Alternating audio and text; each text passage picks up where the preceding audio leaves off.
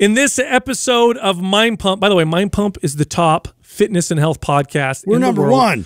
Here's what we talked about in this episode. Now, of course, we answer fitness and health questions. That's a little later in the episode. The first 40 minutes, we cover studies, current events. We talk about what's happening in our lives. We mentioned one of our sponsors.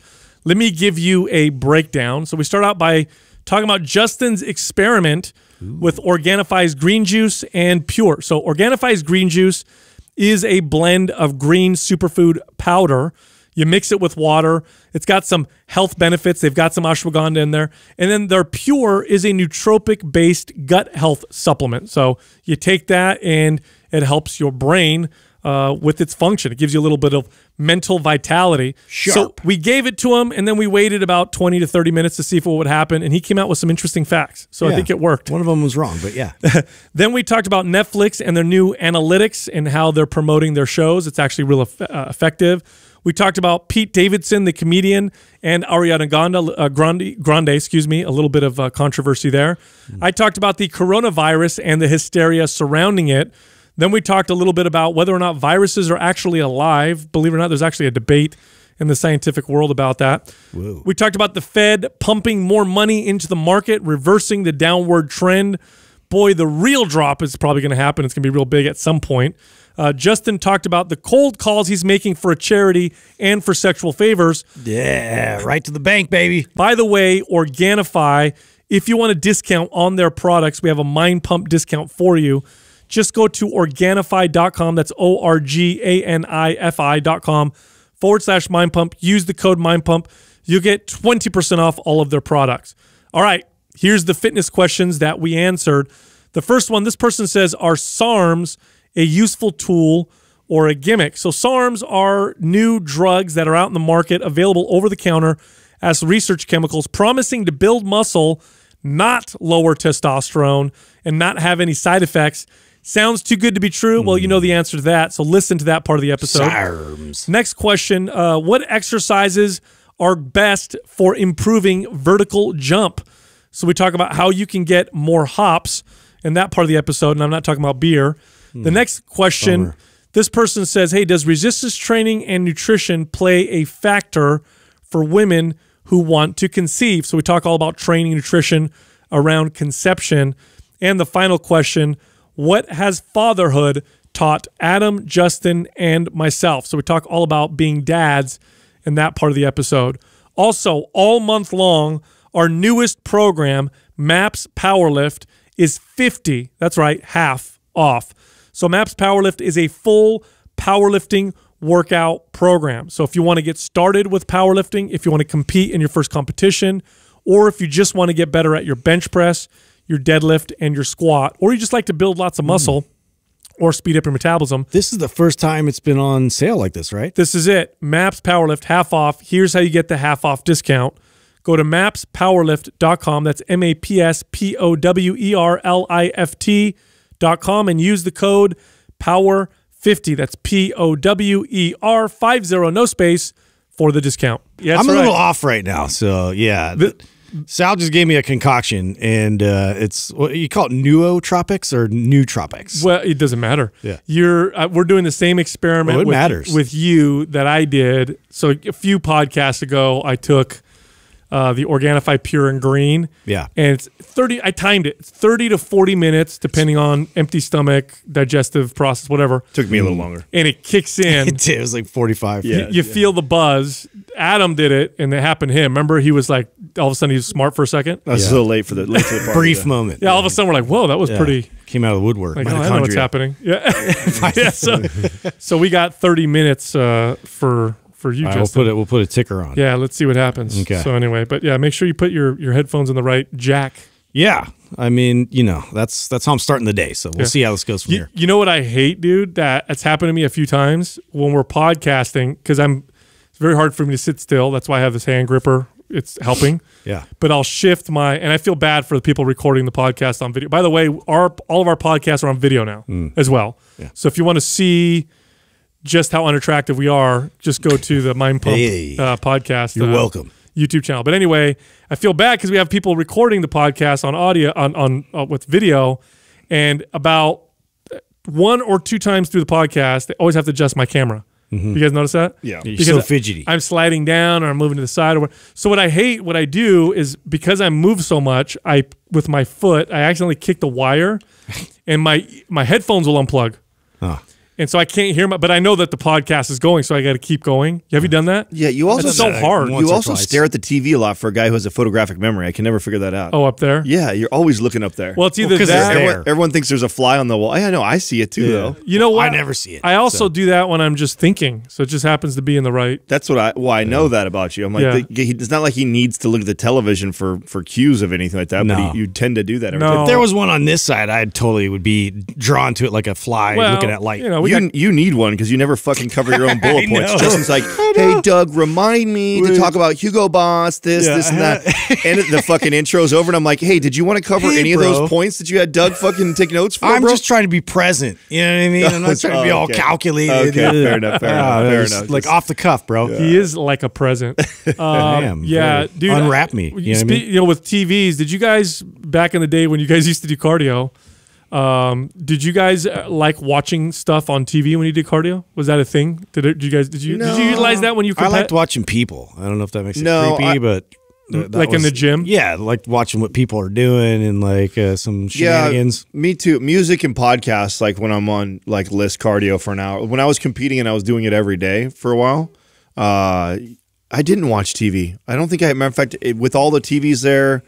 I don't know what it is. I don't know if it's like throws me off because I have to look at a screen that's up above me. So you would just watch people working out, like a creep. Totally. Yeah. And now, what kind of people would you focus on, Justin? The interesting ones. You know, the ones that usually are sponsored using by Lululemon. Yeah. Well, that is interesting and captures my attention sometimes. But usually it was the ones that were using the machines in a different way than it was intended. There's always that going on. It's not like a unique thing. This happens on a daily. Dude, to this day, I've never seen anything quite as silly as this, and I've seen it twice. I've seen people use the lat pull-down machine. They'll pull the handles down, like or hang from the handles, and then like twist, just twist, like trunk twist. Oh my god! I thought I was the only one that saw that. Why? What is that doing? I have no idea. There's no resistance twisting. You're just twisting. It feels good though, huh? Yeah, it feels good. You do that? No, I don't do that. But I mean, it does. How do you know it feels good then? Because I've tried it before. I've seen people push with their shoulders the leg press. You know, like drive into it like that, even when it doesn't have the pads. That's bodybuilders. I think what happens is because I've done this before I like start my set. Is the first time I get under a lat pull down, my arms are hanging up there. It feels good to just kind of let it traction. Hang. Yeah, and then kind of rotate a little bit, and then I'll come all the way back. But I mean, that's not part of the exercise. That's me just kind of like stretching out before I get started. And so was it Saturday? I went to go work out, and there was a dude, the cable crossovers. So he pulls the handles down, but it's heavy enough to where it can almost take him off the ground. Yeah. So he's really light on his feet. Yeah. And this is what he did. He hung with his arms, and then he would jump and just switch his legs every once in a while. So it's like he was an astronaut. He'd go dink, dink, dink. It's like weightless. Dink. Yeah. And it's astronaut bounds. Yeah, and I really want to say something, but then he's not going to do it anymore. So it's like let it happen, dude. Yeah, watch the fun. Yeah, I've seen a guy in a free motion like that where he'll get like, you know, all this like spring-loaded tension, then boink, jump up, and then karate kick in the air, and then come back down. That guy was one of my favorites. That's a good one. I got one of our listeners while I was doing a row, and I'm not going to call her out, but because I know her name, but you almost messed me up. I was doing rows, and she walked by, and you guys know this. When you're doing a heavy row, a cable row or whatever, you don't want to turn your neck. That's like you're asking for a little bit of a neck tweak, right? Yeah. So as I'm doing this, she taps on my shoulder as she's walking by to say hi. So I kind of while you're in the middle of a rep? While I'm in the middle of a rep, dude. Did you ghost her or what? No, I just kept looking. I just kept looking straight ahead, and then I put it down. I looked over to see who it was. I'm like, oh, okay. Oh, yeah. I know who you are. Don't do that. Yeah. Don't do that to me. You can make my neck. Hey, did you guys see what Netflix is doing now with their top 10? I think that's Have you seen smart. this, Justin? I haven't seen it yet, no. So now they have in like I think it's upper left or lower left corner of the little graphic of whatever the show is. And it says it ranks the top 10 in the nation. Yeah, of all of like views on Netflix. Oh, so say number 1 in the nation, number 5 in the whatever. Huh. That's why that's good, because sometimes the picture and the clip makes me not want to watch it. Oh, totally. But then if I know it's 5, That was like, okay, so that was like Getting great reviews. that was like Knives Out for me. So Knives Out got like 95% like, you know, positive reviews, and I'd heard good things about it. still didn't close you. Still didn't close me. I watched the preview of it, and I think the same thing you got. I heard you just say, Sal, is that it just looked like Clue. It looks like the movie. I thought, in fact, it was a movie on they that. already made a movie Clue before, and so I was just not interested to watch it. I'd rather watch something else that seemed more enticing, and I just kept blowing it off, and then finally the other night, Katrina and I had a movie night, and we there wasn't anything else that we hadn't seen or really wanted to see. And she's like, you know, let's just watch that Knives Out. We've been talking about possibly watching it for like the last month and a half, 2 months. And I'm like, all right. And we watch it. She's been calling the shots a lot lately. I feel like Oh my God. this keeps happening. I love it. Oh God, is that what it's happened to me, dude? Yeah, bro. It's slowly happening. You just As I don't just realize it. submitted? Is it just what Sal's it is? calling it out, though. I appreciate I mean, that. I didn't even have a daughter. I had a son. That was my worry of having it. Like everyone asked me, like, why are you so adamant about having a son? Well, I said, well, I want the Schaefer name to be carried on, first of all. And then second is, I'm just afraid if I have a girl, I'm going to be just a pussy. Like it's just going to soften me It up. happens, dude. You and your son are going to be. She's going to call the shots to both you guys. Oh, man. That's all right. That's all right. Anyway, was it a movie or what? Yeah, it was really good. It was really, really good. All right. I've heard that from a lot of people, dude. Yeah, so well, I'm gonna check it out. well, something that we were talking about off air that, you know, movies and now even streaming's been around a while. Like we have so many great analytics. I mean, Netflix is built off of analytics, right? What makes it so successful is they know how to market to you and get you to binge watch. That's part of the major success they have. And the Hitmakers, the book goes into this, which is a really good read. But it's a little annoying sometimes as a consumer or somebody who likes, I don't know, the artistic side or the novelty of like good writing or a good movie, is they've learned and they've hacked, and Hitmakers gets into this, like the formula to what makes a successful movie, and then everybody kind of recreates it. Like I was being advertised to, oh, this is a movie you would like to watch. I watched a preview and I'm like, oh my God, it's like Hangover with just 4 different. Seen it a million times. Yeah, 4 different dudes, and it's annoying when you see that they just take advantage of knowing that, you know, it'll produce enough to make money because enough people want to watch it because it's got a proven formula. Totally. I really appreciate a movie where I watch it and either one, I was like, I had no idea that was coming, or wow, I don't think I've seen something like this before. Yeah, that's why most studios, I mean, they're only putting money into superhero films because that like translates internationally. People like can Totally get behind that more so. But back to the analytics thing, I actually heard that like some of the people that are producing the content for Netflix, they don't release all those numbers for them, the producer that's actually producing it for them. They're withholding it in-house. Oh, Why? interesting. Yeah, I mean, obviously that's their own motivation to be able to then re-sign contracts. I was just going to say, because if you're a producer and you know you crushed, Right. and then another contract comes up, you're going to negotiate. Yeah, there's a lot of stand-up comedy, like, you know, where they put out a special and they want to know like how far it reached and all this stuff, and they're really not like disclosing those numbers to them. So then, you know, some of them are more motivated to then go to like a different platform to try it out there. Interesting. Well, so that happened to me too, Adam, with Lock and Key. Lock and Key is it's a series on Netflix that I've seen it. I've gone over it a million times. I've seen the preview. It looks scary when you watch the preview. Yeah, that's why looks we like didn't it's watch it. like a scary kind of series.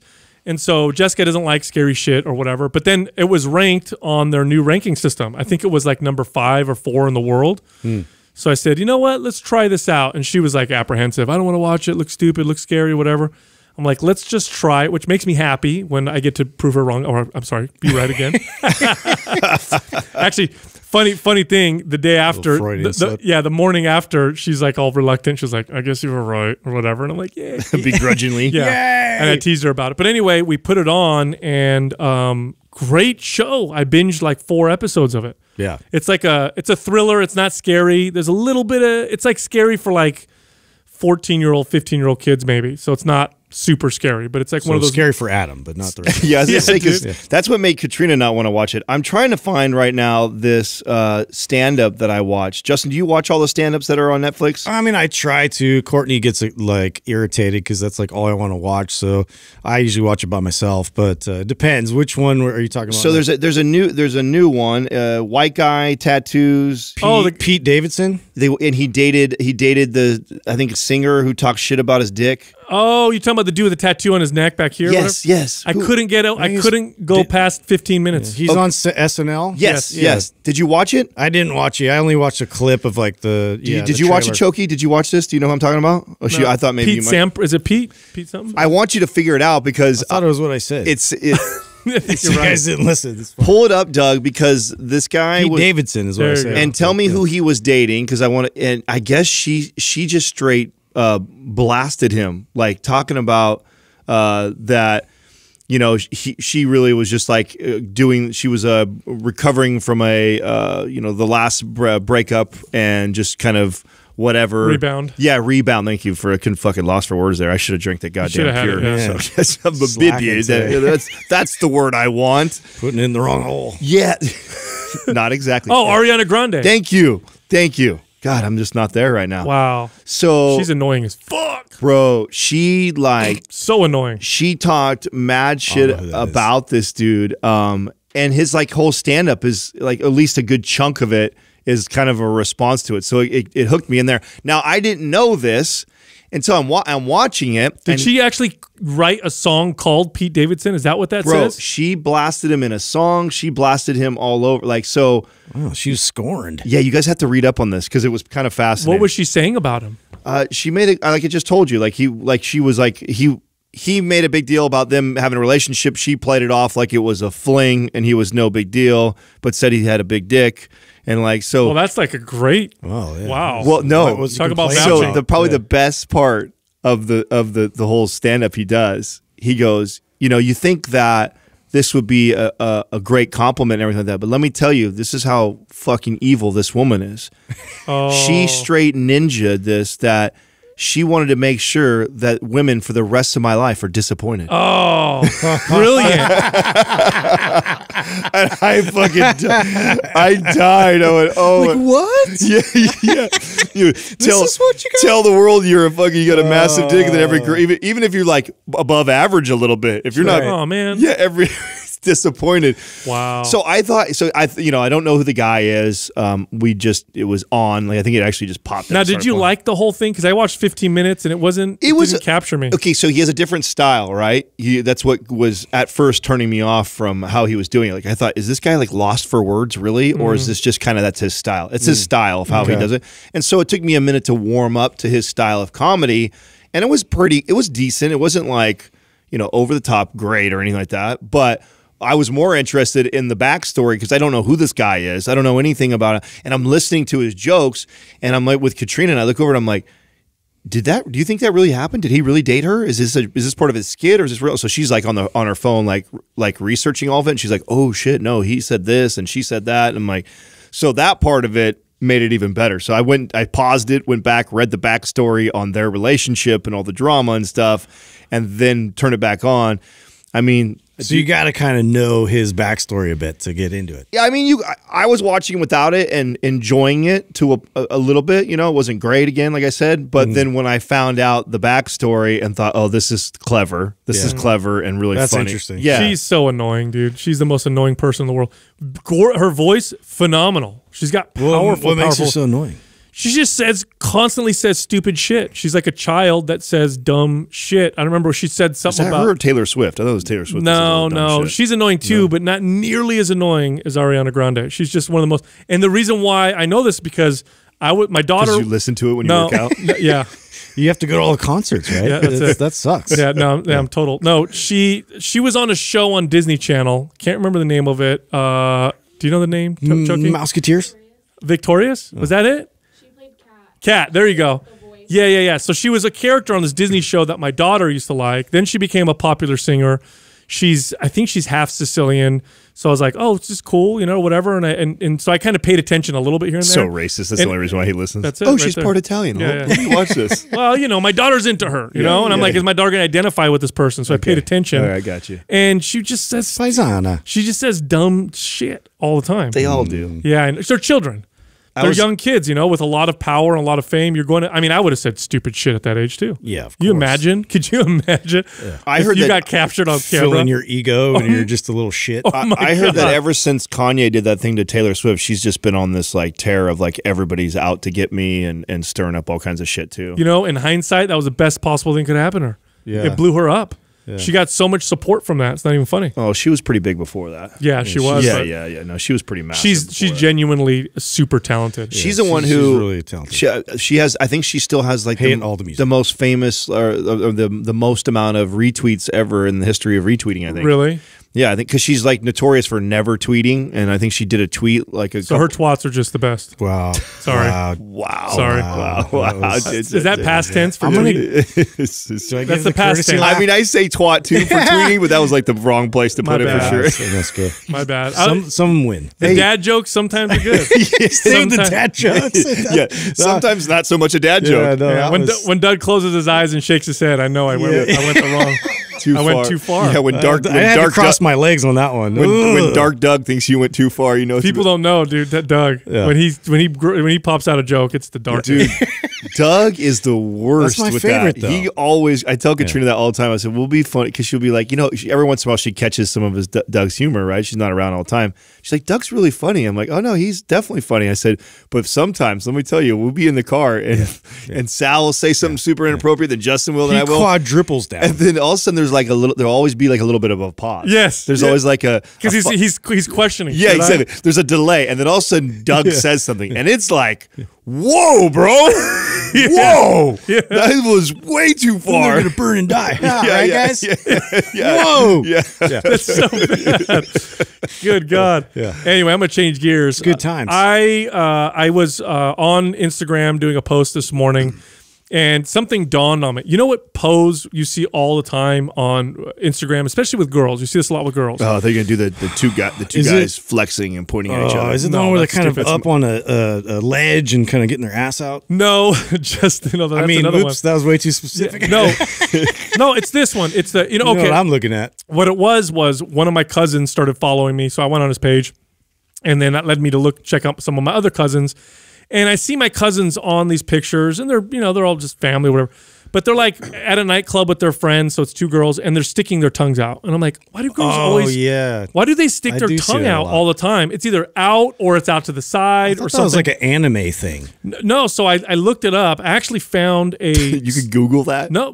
So what I Googled is Wait, I want to know what you Googled. I Actually. Googled why do girls Stick their tongue out? stick their tongues out in pictures, Yeah. and then I put psychology because I want to look up articles written that were like Lollipops. like psychology articles, because oftentimes they'll comment on behaviors that we do and then they'll speculate. And so I'm like, who better to ask than psychologists? Somebody's a whore. Yeah. Thanks, Freud. That's true. So they said that although the tongue can signify a lot of different things throughout history, like poking fun or whatever, they said a lot of it has to do with just it's either subliminal or it's overt sexuality. So girls who are doing that, they're trying to show sexuality, or they're being sexual by sticking their tongues out. That's what the article said. You needed an article to tell you No, I that? just want to confirm. It's like you really needed an article. To I already thought that, so I just wanted to. Just back it up a little bit. Yeah, just Some kind of science. Yeah, exactly. One day we need to have like follow Sal with his Google searches for a day. Yeah. Just Nope. be- That's why I can never run Dude, for public slugs office. have 4 tongues. What?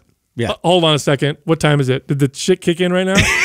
Is it been Also, 30 minutes? camels have 3 eyelids. What? You guys know that? Bro, it's working. What's I the just time? remember that. I was Doug, watching a what's the nature time? documentary. 22 minutes in. Whoa, it works faster on you. You must be fasted. I'm just telling you. Low carbs. Dude, Is that low carb carbs, diet? protein heavy right now, and it's all clicking. You still have the reindeer poops, Yeah. the drops or whatever? I don't want to talk about that. Dude, it's That's an awkward part. So are you just buzzing or something right now? Oh, I'm stimulated right now. Yeah, that's good. Yeah. That's good. Hit him faster. 22 let's minutes hit for it. you was like 30 for Sal, 45 Yeah, for 50. 45 for you. So we all know, except for when It could mean that I'm just at a high level. It takes a lot longer for it to build up and push over a little bit. No. Where you guys, it impacts so much. No. I think It's like, there's these more. guys are so much. They're like here, and it's like, just a little bit. I don't of have some- a lot of gears, dude. A little bit of Organifi Pure puts you guys over. There's just You're 2 gears. Wow, this is totally different. There's for me. just more shit to get through for you.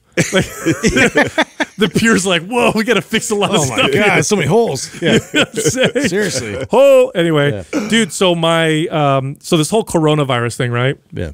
It's there's a lot of news around Hysteria around it. Yeah, lots of stuff going on, and Aren't we trying to get somebody on the show? yeah, I'm gonna Take a try. little phone call. I'm gonna try and get someone on to talk to about it, because as I'm doing my research, anytime something like this happens, I'm always trying to dig through what's the truth? Because here's the problem with media. Media is, we have a market for media, just like we have a market for food or we have a market for clothes.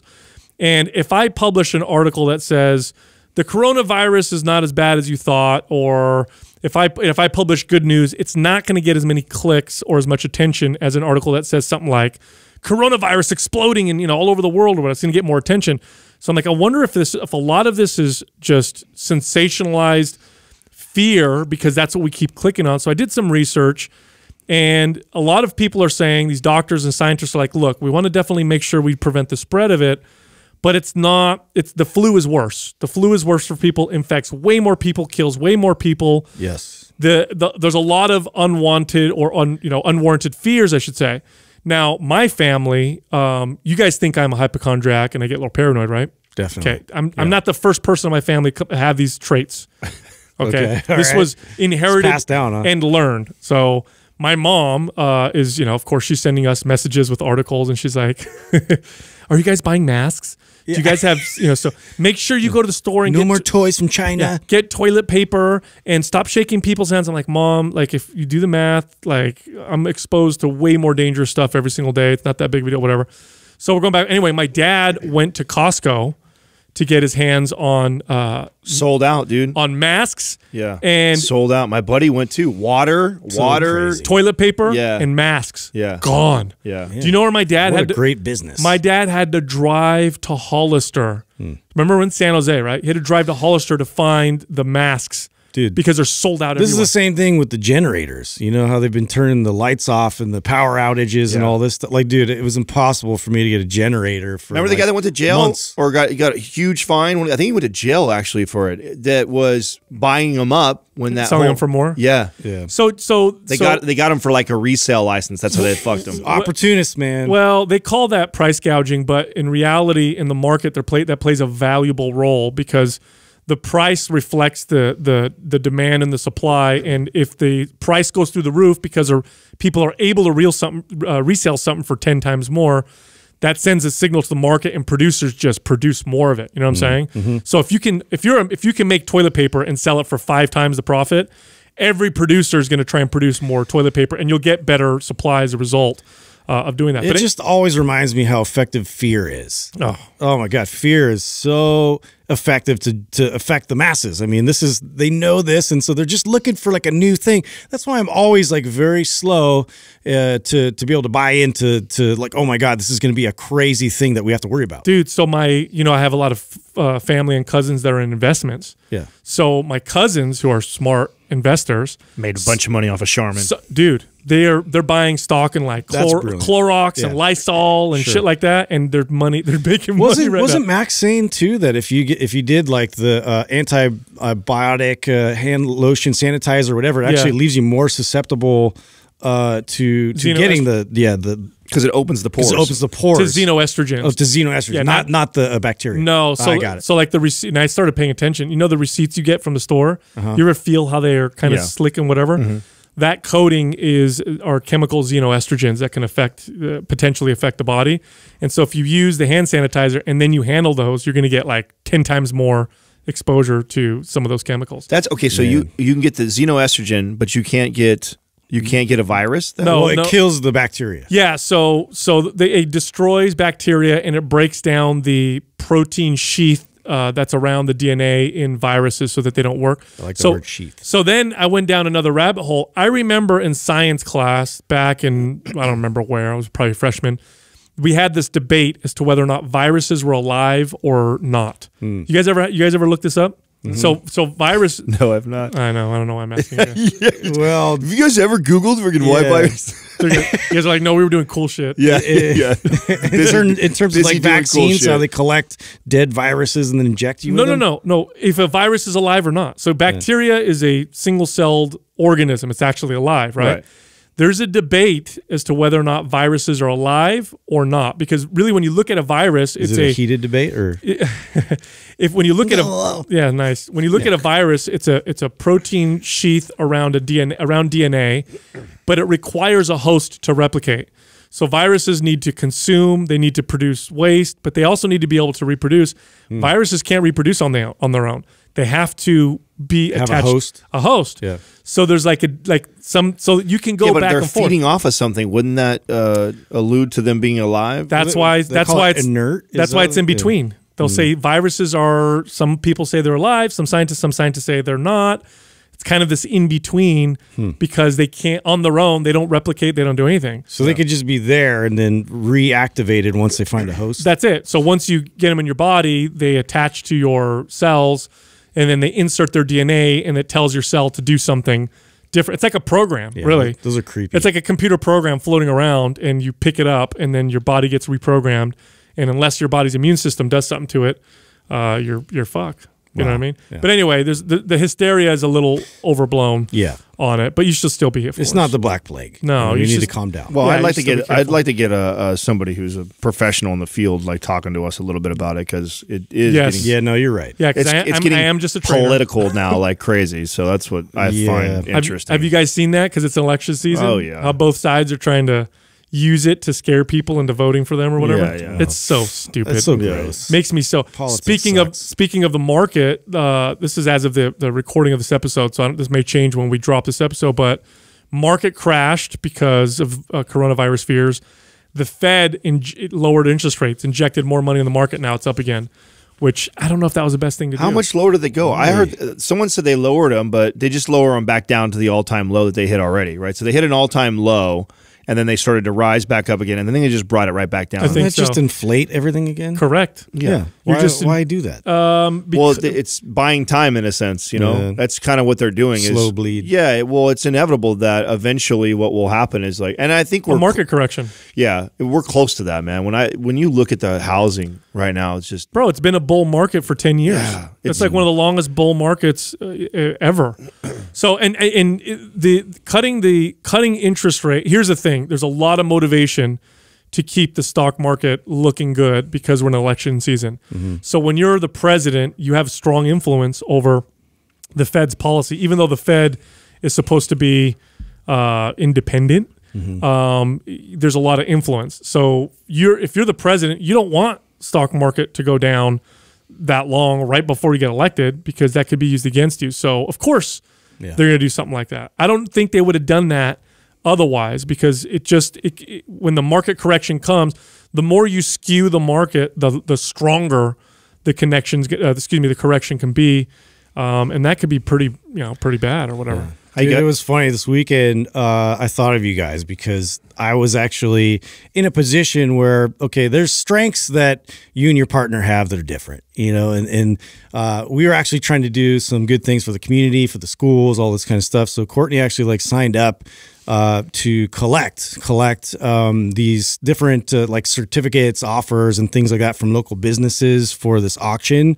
for charity for the school. Oh, I see. Yeah, and so she signs up for that. They send her an email basically oh yeah, and also here's a list of 50 businesses that we need you to cold call and get them to basically provide something for this auction, and we need you to do that by in a week or whatever. And so she's freaking out and I'm like, whatever, I'll do it. I'll do it. And like it was just hilarious because I just remember being at 24 Hour Fitness and like going to just like cold calling back when I get rejected, then go back, hammer the same people over and over again. So the whole weekend, all weekend, I'm like on the phone. I almost like had a Bluetooth in my ear, and I'm just like calling these people. My motivation behind it, though, is the funny part, right? So each one that I close, she's like, okay, you can bank a sexual favor. Whoa! She doesn't. I was like, wow, you really want to get this done, don't you? She doesn't know what she just did. I know. So it's on the phone like all weekend, just hammering these businesses. Hey, one of them actually. Did you tell him? Hey, listen. Yeah. Please do this. Listen, a lot is riding on this. Yeah, like it definitely. So it was funny because I'm representing the elementary school. So I have to keep that in mind. I can't just be myself because I was like, it was funny because like some of the businesses like the nail shops and like people like their immediate like answer is like no, like really aggressively like no, I don't want to. I'm like, oh, so you don't want to support the community? I got it. And I'd like catch myself. I was like, oh, I can't even be like shitty and sarcastic, because I'm like the elementary school, So I was like, I had to catch myself a bunch. So what? It's is it like one of those little coupon books that you end up the kids go sell? Is that what it is? Where you get all the shops and they all give 20% off. Buy this, get one. Yeah, free. Similar. You could do that, but we're trying to get like unique things. So I got like I was like closing. That's shitty. I'm totally out of it. I was like 20%. Closing rate, ouch. Which is it's not my best, dude. It's You not want my me to TO best for you? Yeah, sure. How'd you guys? I think it's a sign of the times. I'll put some excuses out there. But like some of the hotels, I got like free night stays, and I got like really good stuff, like 2-person like romantic dinners for this like really expensive dinners at some of these places, and so I got like really cool prize, not just like $20 gift certificate for nail done. So I didn't close any. So explain this. Is this like a now they're going to get auctioned off or something? Oh, okay, so that's how this works. Well, that's perfect. Now, how are you leading this? Are you leading the conversation with, hey, do you want to donate for charity for school? I'm assumption closing them that basically they've already donated before and that we're running this You're lying? Yeah, 100%. And then you're just saying like, hey, do you want me to come down in person? I'll go ahead and like, and then I would a lot of times I would just make up the prize for them, so it was just like, Oh my God, what so like maybe like the free last time was like a free night stay, like for one of your king suites. Like, can we do something similar to that this time? And I got them to do it. So Well, yeah. Would you like to repeat what you guys did the last 5 years? We're just going for the last. I don't have anything here. They're like, who are you again? Yeah, I would lead with the whole like, hey, would you guys like to promote your services to all the parents at our school? We're doing free promotions. I tried that angle. Didn't work? Yeah, that was the ones where I got the hard no. Yeah. Oh, wow. Assholes. I would have thought that would have worked. Yeah. Sal's getting rusty Sal's too. getting right. I don't know. You should try it. Give it to me. Yeah. Give me some numbers. I'll give you the last sheet. Do you get the sexual I got favors 2 too? sheets done. I got one more to go. Let's see what So you hold can do on. with So me. you're closing at 20%. How many is that? How many of those have you closed then? What's the number? Well, so if I'm like 10 total. So yeah, I know. Bro, that's a lot of sexy stuff. It's a lot of things I'm gonna figure out. Have you already started? Yeah, thinking about how you're going to I have calendar to make that them all out. different too, and so I'm gonna I'll put it on the calendar. So now are they all individual sexual favors, or can you combine them for one big? That's a great question, Sal. Like one night of just pure debauchery, know? Like just like anything goes sort of arena. Yeah, you better negotiate that before you get any further into this, because that's going to be not fair. I know, She's right? like, oh yeah, one night we just had 2 hours sex, and she gets out all the moves. Like I want wrestling. I want like I'm not gonna. Yeah, I'm gonna keep it in my head. He's doing moves. That's why you got to watch this on video. You can see Justin's moves that he's doing. Hey, this is what I lube, picture. you know what I mean? This is like, what crazy. This is what I picture on Justin's calendar. Day 1, wheelbarrow. Deal Wheel- 2, jackhammer. Like the names he uses first. Yeah. I'm putting a stability ball in there. I haven't done that in a while. All right, our first question is from Dylan Pede 95. Are SARMs a useful tool or a gimmick? that's you. Did you pick this, Al? Yeah. You. I know I sent It you. was over, Dylan who peed. Well, I sent him over first of all, define or tell me the difference between a SARM and a peptide. Are they? What's the difference? So peptides are compounds that can cause other actions in the body or can be turned into other things in the body. This is supposedly. A SARM is a drug. So SARM stands for selective androgen receptor modulator. So what that means is that these compounds are designed to attach to the androgen receptors in the body and to cause some actions. Now, what are the androgen receptors in your body responsible for? Well, they're responsible for the masculinization of your body, so facial hair, deepening of your voice, oily skin, that kind of stuff. But they're also responsible for muscle building to some respect. So testosterone attaches to the androgen receptor. All steroids attach to the androgen receptor. So SARMs were invented to attach to the androgen receptor, but to cause those receptors to exert the muscle building effects without exerting the masculinizing effects. Because that's like the magic formula, right? In pharmaceuticals is, can we make a drug that gives you all the wonderful benefits of testosterone minus the masculinizing effects? That way women can use them. That way we can give them to people who need to strengthen their bones and their muscles, because those masculinizing effects, as much as bodybuilders and roid heads like them, because you start to feel aggressive and all that stuff. When you're giving this to the average person, they don't necessarily want to feel that, especially women, or if you have to give them to kids or whatever. So that's the goal behind these drugs. They're totally new. These drugs have one or two, they're not, none of them are FDA approved. The one that's been most tested, I'm not quite sure what phase of trial it's in, but it still hasn't been approved. Many of them have been dropped by the FDA because of negative effects. And here's what the anecdotes are saying. So I've been really deep in SARMs for a long time. I have no interest in using them because these are research chemicals. They're not FDA approved.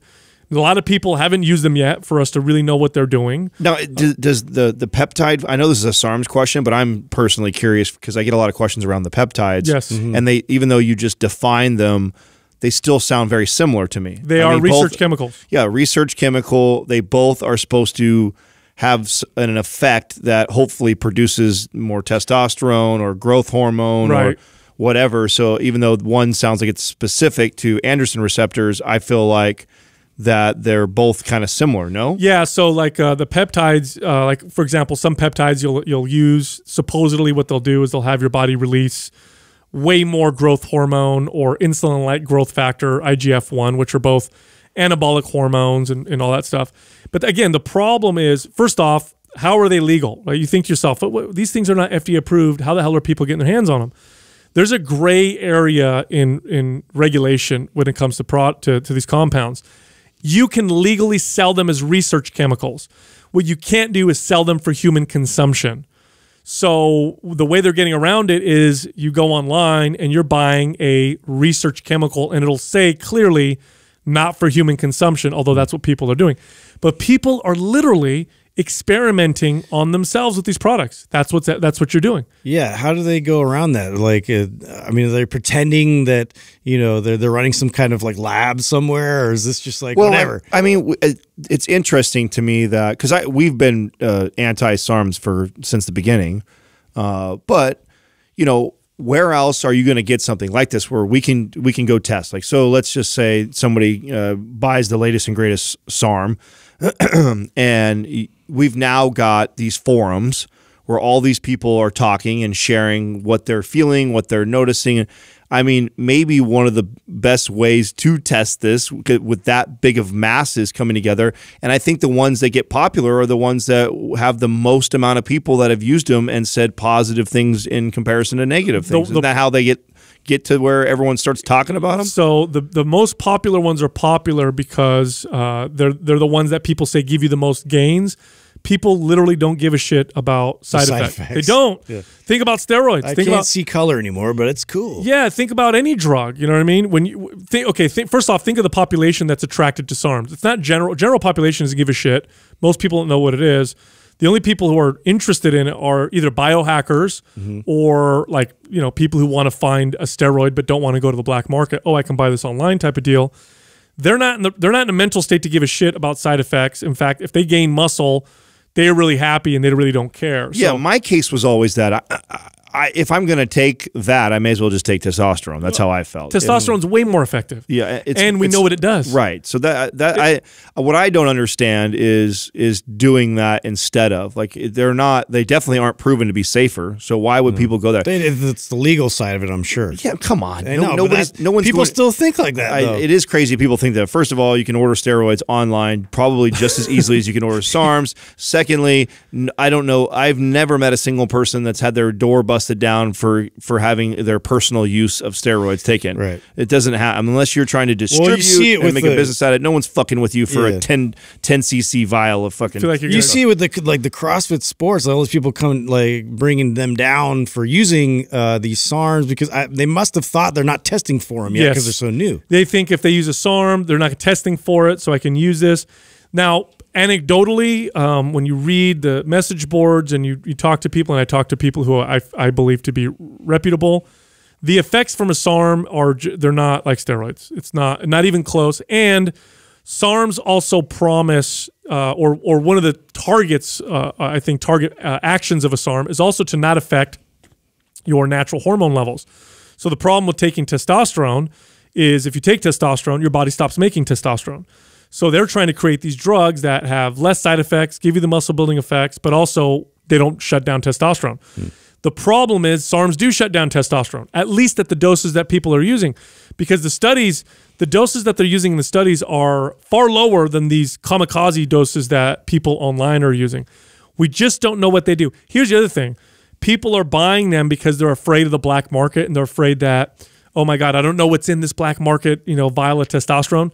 I hate to break this to you. You don't know what's in that bottle of SARMs either. Right. None of these are regulated. They're not a big enough market for people to. Nobody knows how to test them properly, and the very few independent lab tests that I have seen have come out all over the place where dosages are off. Excuse me. Where there's chemicals that they can't identify that are in them. I've read scary stories of people getting their eyesight permanently affected. There was one SARM that caused people to have like an orange tint or damaged night vision. Yeah. Like it's crazy. I don't think look, you want to experiment on your body, it's your body, but keep in mind this is a very high risk kind of game that you're playing. We don't know what they do. None of them have been approved. And the place you're getting them from, who knows what they're putting in your bottle. And on top of that, a lot of people are even like peptides tend to be injected. SARMs at least are oral, but wow, you really need to be careful when you inject a random something into your body. I mean, it just takes the wrong thing to cause a bad reaction. Next question is from Knickknack97. What exercises would you recommend for improving your vertical jump? I just did a post on my story the other day, and you think because I think I've talked about them so many times that everybody's heard and is over there following them. But if you're asking any questions related to sports performance, especially vertical jump area, you have to be following PJ Performance, Max Marzo, and Corey Schlesinger. EdU, they just started that whole online educational website, and they're the best, dude. They really are in my opinion, they are some of the best sports performance brains in the industry, and incredible, also very, very incredible men too. I like them as people. I think they have a great business, and they have incredible free content. So if you're not following them, you should be doing that.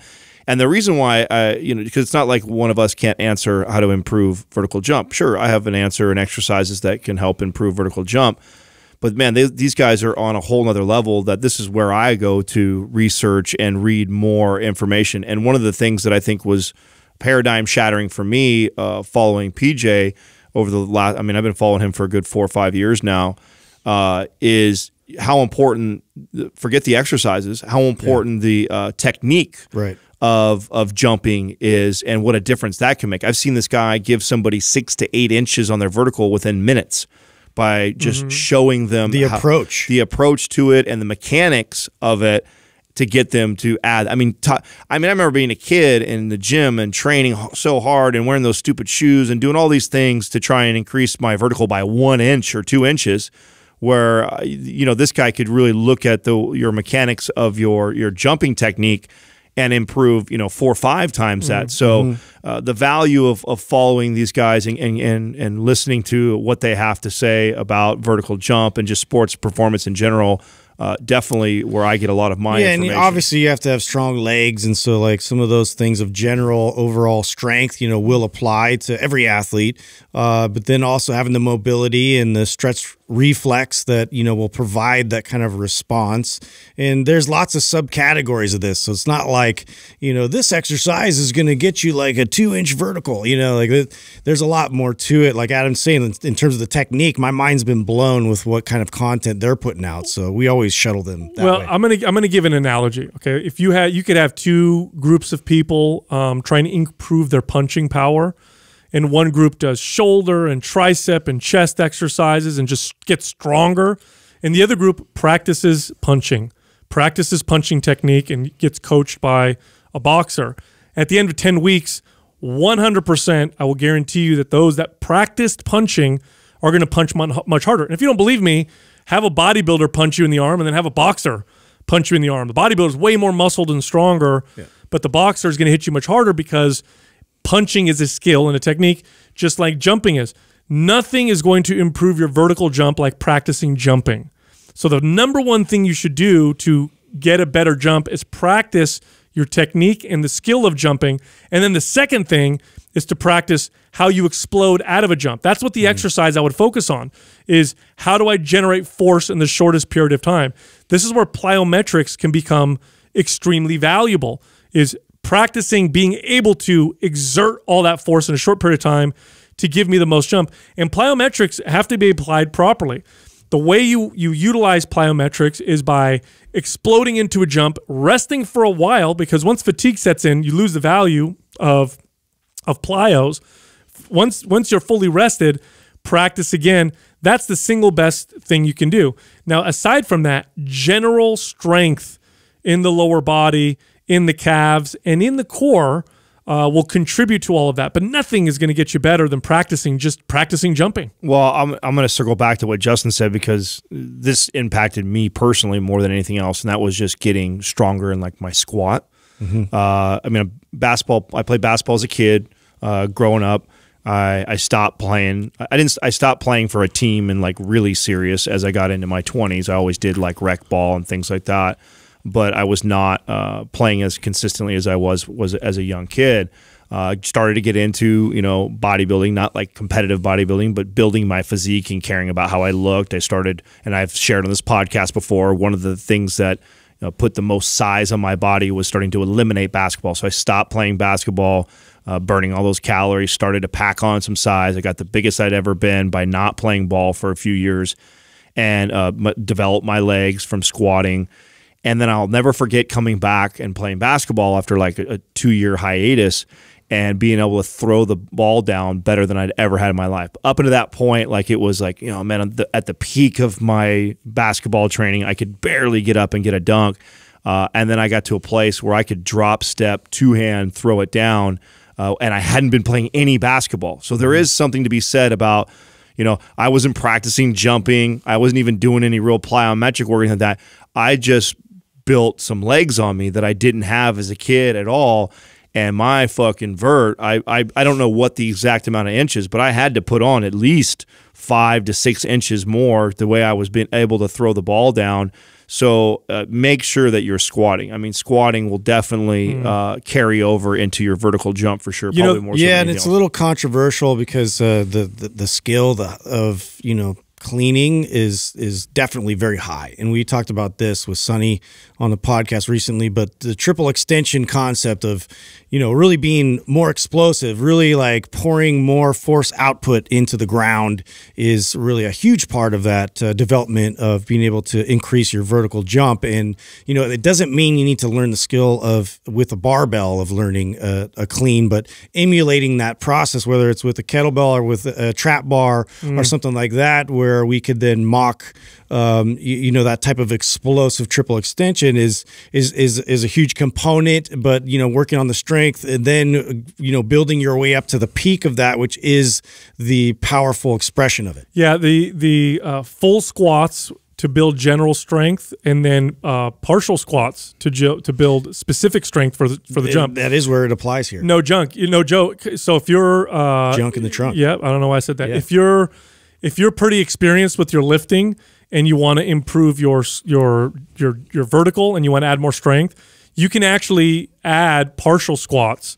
This is where partial or half squats actually have some value. I don't ever recommend that except for this. Well, I mean, remember when that video of LeBron James went viral of the way he was squatting, and people, there was all this debate back and forth. He's an advanced athlete. That's very specific. Well, and not only that, And he's huge. you'll never see a basketball player take off for a dunk from the deep ass to grass squat position or even anywhere close to that. You won't even see them take off from a 90 position to do that.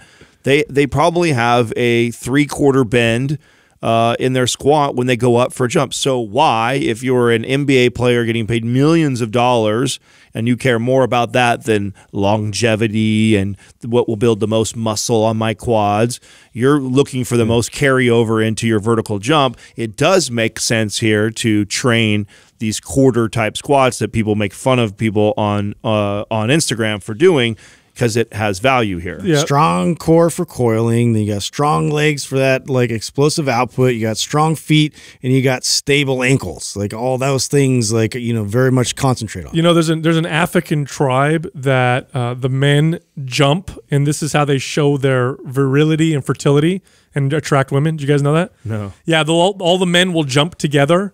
And the height and the explosiveness of the jump is how they'll attract women. And so the women in the tribe will. And they're also looking at their jump. I was just going to say, I wonder if it really has something to do with their vertical or what's flopping around. That's a really good way for them to tell. They wear those little. Come on, man, it's gotta they be wear a those factor. little banana leaf underwear, No, bro. they You don't. can tell a lot what's going on. Not every African This is tribe. a reproductive kind of dance. No, they don't all wear the same It's shit. like, You guys are come so on. funny. She's No, like, they, oh, look, that's an 8-inch vertical. No, Doug can bring it up. That's They actually- definitely a 10-inch. No, they I can actually see wear- it. 4-footer right there. no, dude, they actually wear almost like long skirts, so you ain't gonna see nothing, bro. They're just Well, when looking they at jump their. up, it flies up. I need to explain that to It you. doesn't. Yeah.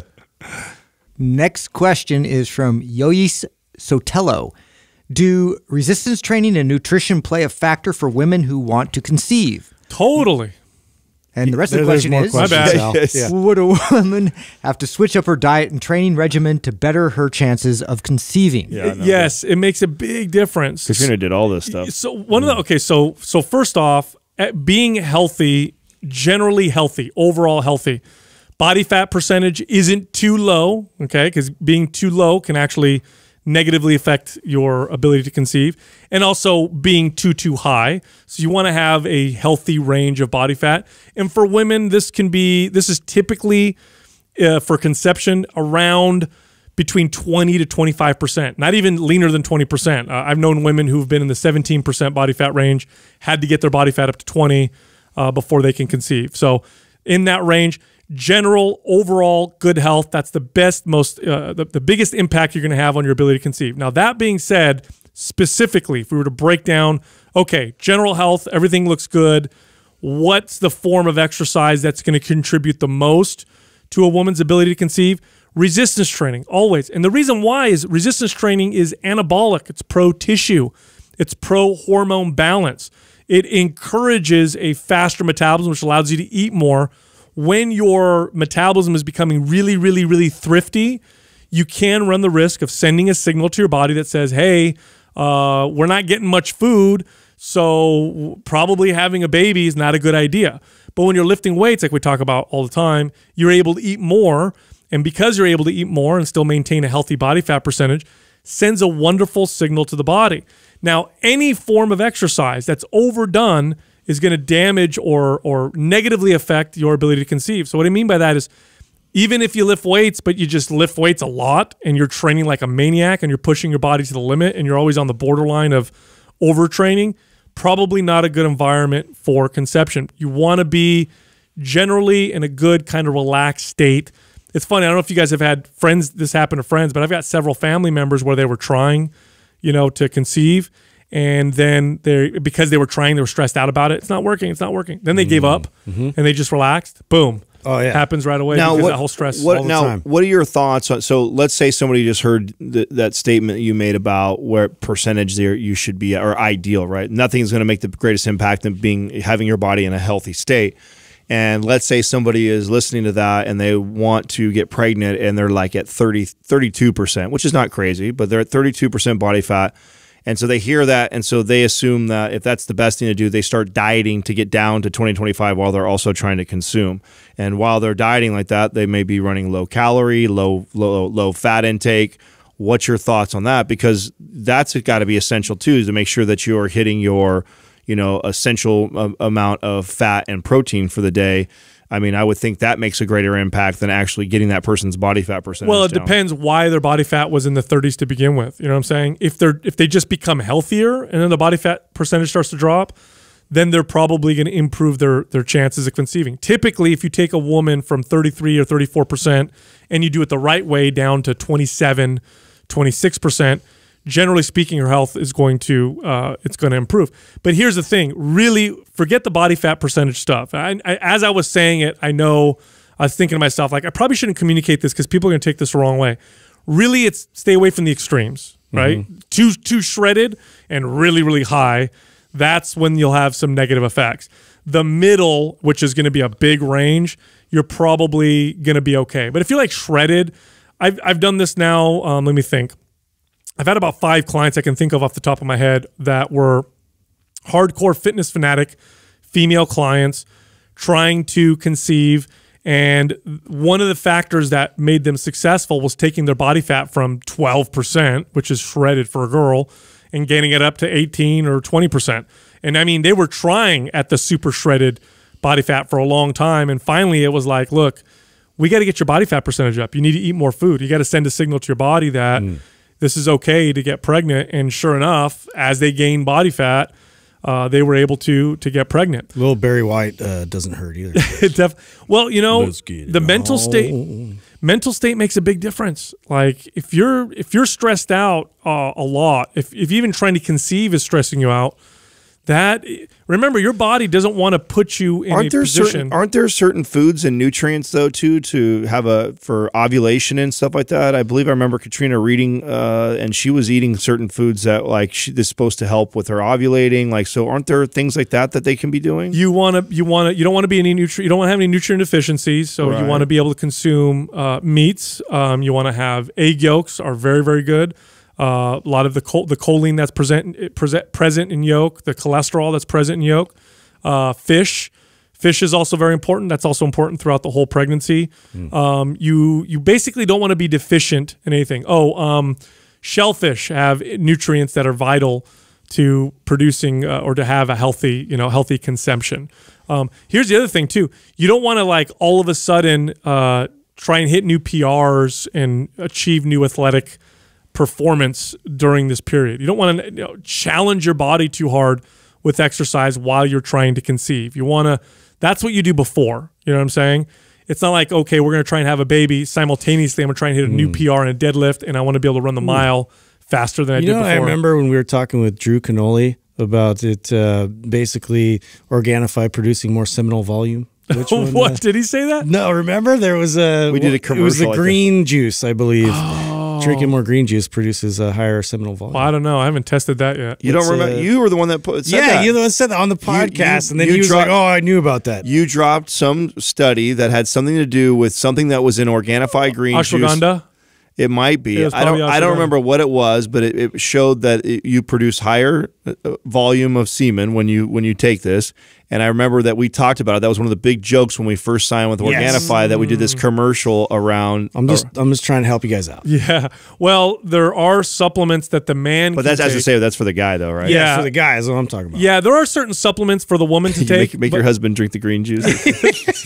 Whoa. You eat shellfish, I'll drink green juice. There are supplements that women can take to help, but I won't recommend any because I don't want to recommend any unless a woman works with a doctor or functional medicine practitioner, because some of the pro-fertility herbs that women can take can also reduce fertility if it's the wrong woman, if she's taking it and it's not for her. But for a man can take horny goat weed, Tribulus terrestris. He could supplement with zinc, and then ashwagandha. All of those have been shown to improve sperm motility, sperm number, sperm health. Those are all supplements I took when I was trying for my first 2 kids, and it only took us a couple months or whatever, and they tend to help. But yeah, for women, generally you want to be healthy, and you don't want to go low in anything. You're not trying to go no carb, and you're not trying to go low fat. You want to kind of have everything because you want your body to think things are ample. We have lots of resources. I'm not under a lot of stress. That's the state you want to be in. And a good person to follow, Dr. Gabriel Lyon who was in communication with Katrina the whole time during us trying to get pregnant and then her pregnancy. So she's been a great resource for us. So if you're not following her on Instagram, you should follow her and look her up too. Next question is from A-Rod Goes Ham. What has fatherhood taught you? Just had my first son. What advice would you give to a first-time parent? Adam, you're the newest that's dad. a loaded question. Yeah, I mean, since you're the newest dad, I always love asking you questions like this because it's like I forgot so what new, it was like. so fresh. Yeah, no, there's been there's a lot, right? I definitely have an unbelievable amount of patience, empathy, and love that I'm not used to. I think that those have been some of the biggest differences that I've noticed in fatherhood. The way I view a lot of things, I've never been so unselfish in my life. Like just the way I am with money. I mean, Sal actually said something and he called it's weird too. It's really funny. And normally when Sal says something too, I make a point to try and counter that and make sure he's wrong. I know, it's so annoying. It is. I try really hard sometimes. And, I was like, I do not like politics. I find myself following politics weird. Right. Way more. The world becomes bigger. Yeah. Yeah. It's cut into my sports time. Yep. I'm very nervous about it. Because now you care what's going to happen. I do, right? So there's things like that that I didn't think that would happen, and that's happened.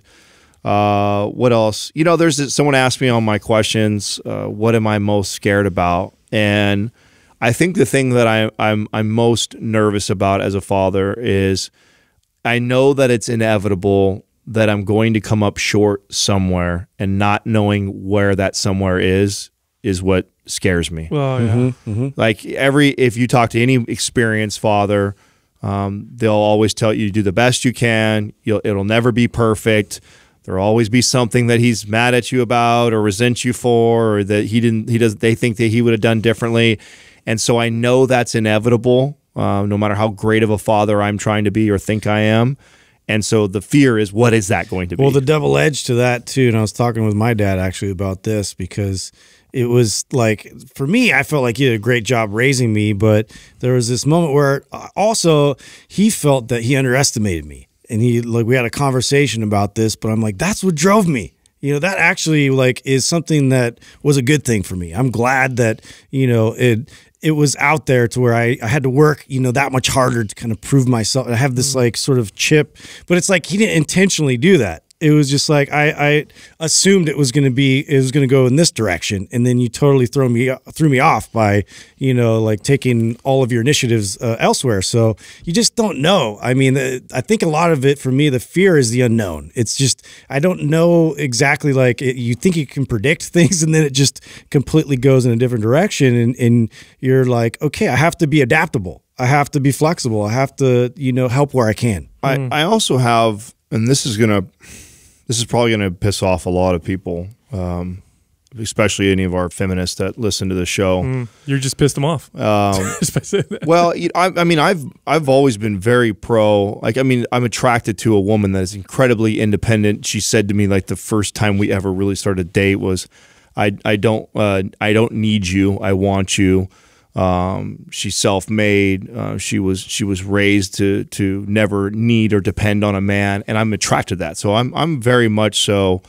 I don't say I'm a pro-feminist person, but I would think that the messaging, I think, around that for the most part, I've been pro for a very long time, and I think that it has been needed for a century now. The pendulum, it was swung so far one direction that it's had needed to come back the other. But now I have this new look on a lot of the messaging around that actually really bothers me, that had never bothered me before until becoming a father. And that's because I recognize now the magnitude and the importance of being a good parent and the role that women have played in our society for so long. Like it gets me emotional just thinking about like the how important the mom plays a role in the child, and that we are encouraging and almost pushing women out into the workforce so hard, almost as if it's like an inequality thing. And I don't think that at all. Like now I have this like humbling attitude of like, holy shit, like I think I'm this big boss man. I make all this money. I make sure that we can eat, and I put this roof over our head. Fuck, none of that matters if it wasn't for her and what she's able to do for my son and take care of our household. Like the importance of that and the value of that, I think we just I think we just have not. I don't think a lot of people put it aside. I don't think you think about it until you get put in that position. And so, you know, sometimes I think that we have this younger generation that's coming up, and they're pushing that message so hard to empower women and hear me roar. And like I said, for the most part, I've been very pro all of that. But now I'm starting to rethink my stance with that and what it's doing, because then it's teaching a lot of women that you shouldn't be just as proud about being home. Like now more than anything else, I look at Katrina, and this was very hard for our relationship because I wanted her to stay home, but I knew I couldn't say that. I knew I couldn't tell her like, don't continue to pursue your dreams and your career. So absolutely would I never do that. But deep down inside, I was like, man, I hope she wants to do that. And luckily for me, she's in a position where she can do that now, and she still works, but she's now able to stay home all day with our son. And there's so many things that happen, interactions that happen with your son, with other people potentially in the day, that I think, man, there's no other person in the world that I would rather be teaching this young infant right now than me or her on his morals, his thoughts, his engagement. And you know, we're pushing that agenda so hard about women in the workforce and equality and all those things that I think are important, but almost to a fault now. And it never bothered me before. And sometimes now I see some of the messaging that's out there related to that. And that's something that's taught me, that I've been taught in this whole fatherhood and being in this position and realizing how fucking important it is, parenting is, and how hard it is, and how much work it takes to raise a good child. It's 24/7 nonstop all the time. And if we're pushing the men to go out and work hard, the women to go out and work hard and everything like that, we're forgetting about the generation that's an up and coming, and the roles and what you're going to how that's going to form and shape them. Like ages, 3 to 7 years old are the most formidable times of a human's life, and you are laying the foundation for that is. And if you're so concerned about being an equal person financially as your partner, that you're putting that as a second, to me, that's the wrong fucking message, man. I just think when you push one message hard, it simultaneously, maybe on accident, will demonize the other side. So I think it's going to start to balance out. So I can see what you're saying.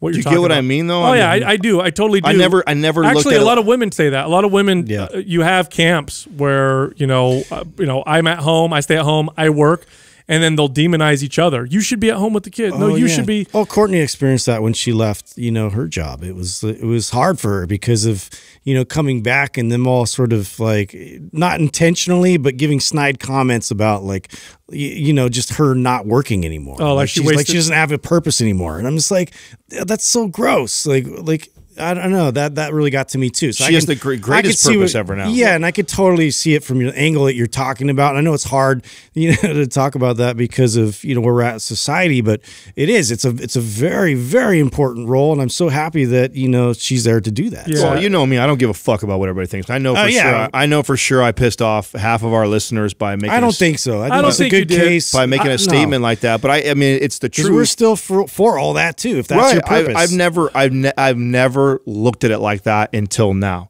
Yeah. Until now, I was always pushing Katrina. I mean, her and I used to almost be competitive financially to help push each other to grow. And you chase your career, I'm chasing my career. We were this power couple, all about that. Then all of a sudden, this kid comes into this world and shakes everything up. And it not only shakes up our day, our schedule, but just the way I think. Yeah. And I know how important those early stages are and those interactions and the things that they piece together.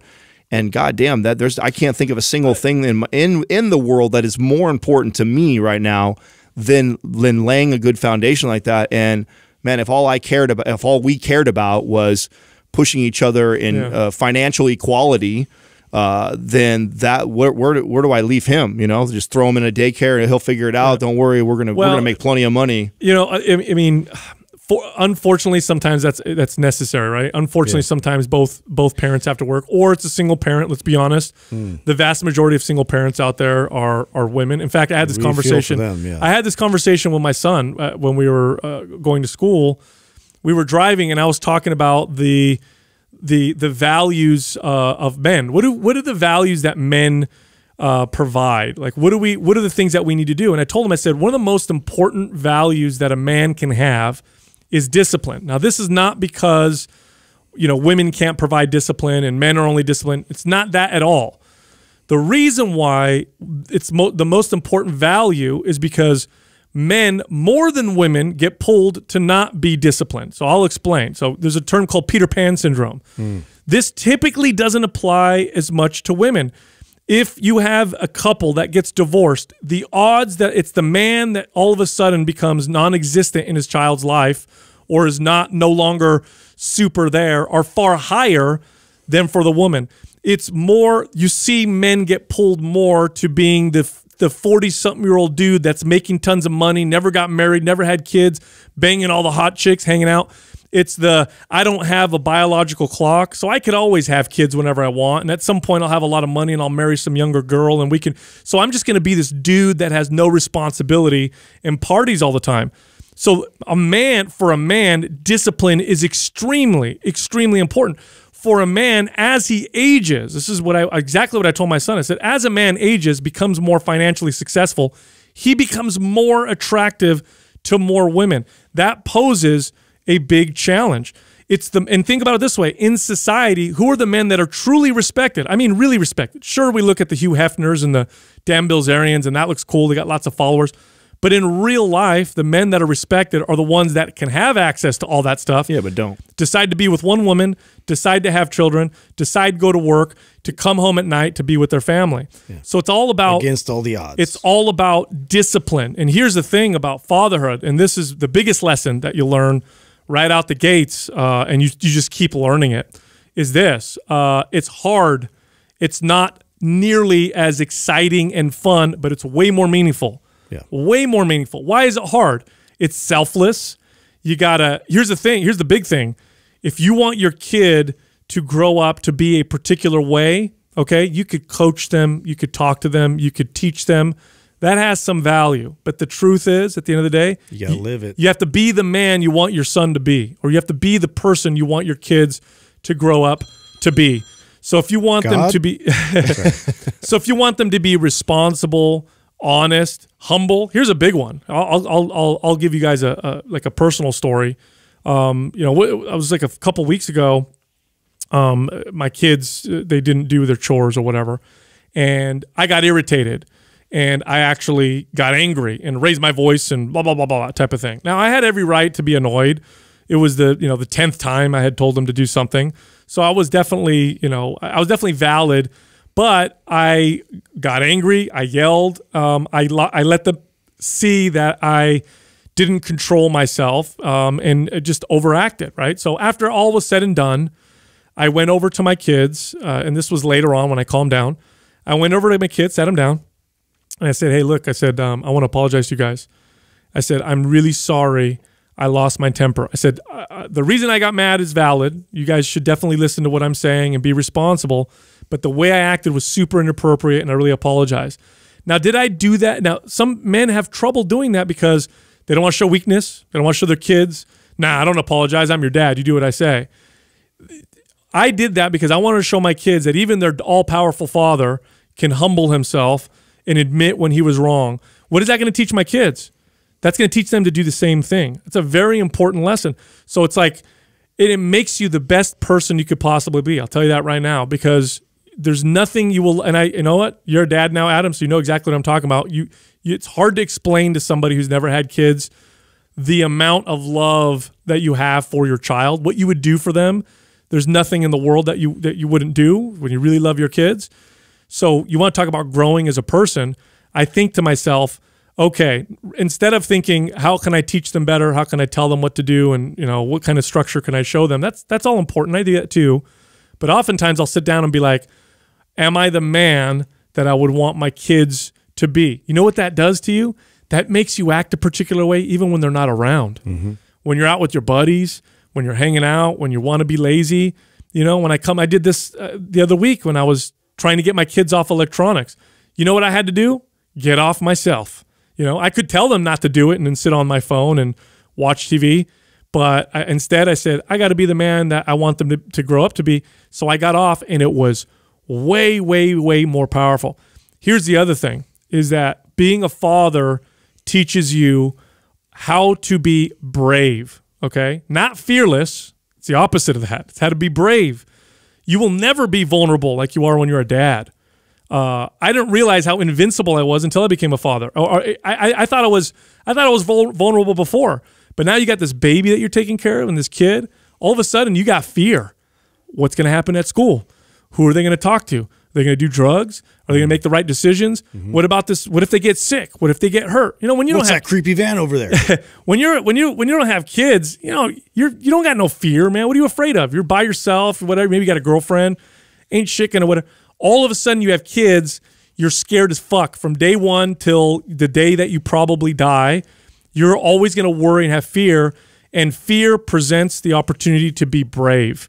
So now I got to move through this world a vulnerable person. I give the example of Superman before. This was a great conversation I had with my kid years ago when he was in, I think it was a tournament, and after the tournament I asked him how it was, and he did well and all that, and he said, oh, I wish I was brave like you. And I said, well, what do you mean? He goes, well, you're not afraid of anything.